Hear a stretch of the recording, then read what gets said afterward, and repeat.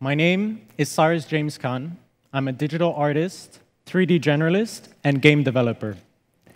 My life revolves around building worlds and using technology to create still artworks, motion pictures, and interactive experiences. As a sci-fi fanatic from an early age, I've always strived to remain on the cutting edge of technology to bring my fantasies to life. And today, I want to show you a glimpse into my futuristic world and what it means creating and navigating in what I describe to be the future of the internet. This particular place is a gallery I've constructed using the platform On Cyber. It's not built by brick and mortar, but by ones and zero. It's a virtual gallery, a place where I invite peers, co-workers, friends from all across the world to come take part in this virtual space, explore my artwork, and have real-time discussions. The beauty about the digital landscape is there's no limitations to the type of environments you're able to create. Take this cyberpunk city street, for example. It's a place that I consider an archive for all my artworks, but more so than that, it's a living, breathing environment where I put the same amount of detail from a puddle of water to the pedestrians walking around in the city streets. It's a place where you can truly immerse yourself in a digital experience. So what exactly am I showing you here? How are these particular 3D environments different from what we know already? Enter the Metaverse. These environments are a culmination of concepts from science fiction merged with the latest advances of today's technology. I'm sure many of you are familiar with these works of fiction, these films and novels. They're all very different stories, but they all tell a common thread. They speak about this evolution, going away from two-dimensional web browsing experiences, and instead leaping into fully immersed 3D worlds where you're able to partake in projects, collaborate with individuals, and engage online in an entirely new way. There's a lot happening in the metaverse right now, and I would like to show you just how deep this rabbit hole goes. Above me is a map of crypto voxels. This is currently one of the largest metaverses out there, and it's home to individuals, organizations, companies coming in, purchasing plots of lands to develop their venues. Those venues can be online shops, they can be co-working spaces, exchanges, even gallery spaces. And speaking of which, I would like to take an artist's perspective in this space and show you the stuff that is currently happening. This particular artwork above is a collage made by the artist Beeple. Beeple is not a traditional artist, he's a digital artist. He created this particular piece, collecting 12 years of work into a single image. And he was able to sell this particular piece for $69 million at Christie's back in March. Beeple has since become one of the highest valued artists alive today. And we're talking about someone here who's a digital artist, a field that had previously little to no recognition. We're seeing waves of this happen across the space. Underground artists, completely unknown, being shined in an entirely new light. We're also seeing collaborative projects, team projects, using procedural generation and leveraging technology to create never-before-seen collections of arts that enable a whole new take on the actual field. There's also galleries and marketplaces sprouting about that are offering curation, promotion, and a more streamlined access to these powerful new ecosystems. So let's look at the Beeple sale. How is anyone willing to put any sums of money into what is presumably a JPEG on the internet in an abstract 3D world?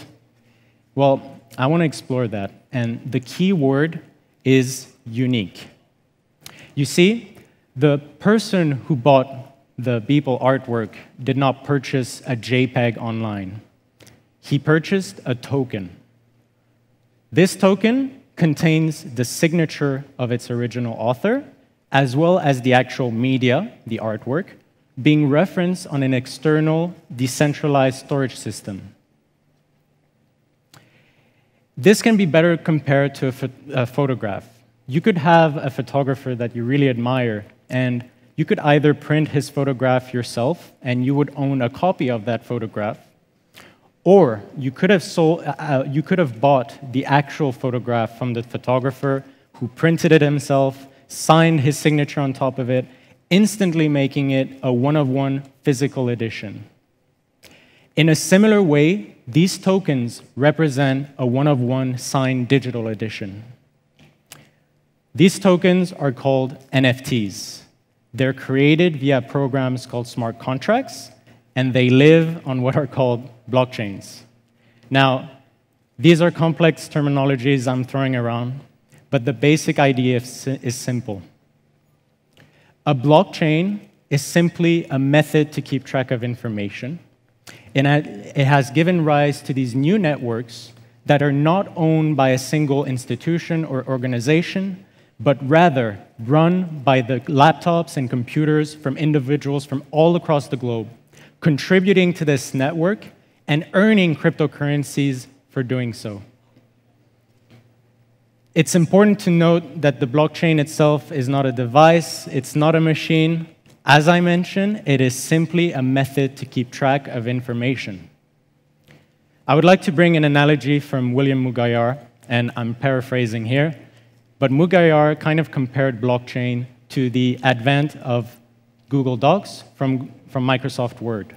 You see, way back when we used Microsoft Word, we would work on a document offline, and if you had coworkers, you would save that document, email it to them, then they would have a copy of that document, they would do their edits and send it back to you, and although that's great, it's a very laborious and even comparable process.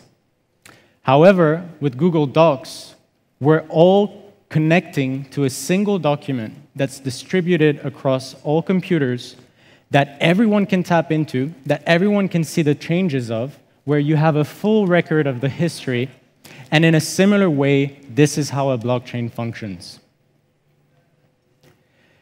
We're seeing artists tap into the potential of blockchain, way beyond the disruption it caused in the cryptocurrency world. In 2021, we're having a glimpse of what the future holds for this space. We have creatives, artists, developers, entrepreneurs coming into this space and tapping into the amazing proposals being brought forth. They're having access to a frictionless global market. They're able to overcome the duplication issue that has plagued digital fields for years and are actually able to create digital scarcity on these trustless, immutable networks that are not prone to any cheating or hacking. They're able to secure their intellectual property on something that would never be taken down, never be censored in that sense. They're able to bypass intrusive third parties and are able to tap into the full potential by connecting directly with their patronage, with their collector base, with their clientele, without any friction. We're seeing leaning away from commission-based business models and ones that are more focused on equity. And on top of it all, we are able to tap into a residual income offered by the nature of these technologies. Every time an NFT gets resold, its original author will earn his royalty. And this has been unprecedented in the digital world. There are many challenges along the way that have yet to be overcome, but we're seeing people from all walks of life coming together in this space, collaborating in new ways, and providing a new framework for the society of tomorrow. I firmly believe that blockchain technology and NFTs will radically change the world we live in, and if we steer it the right way, it will be for the best. The future is now, and I invite you to be a part of it. Thank you.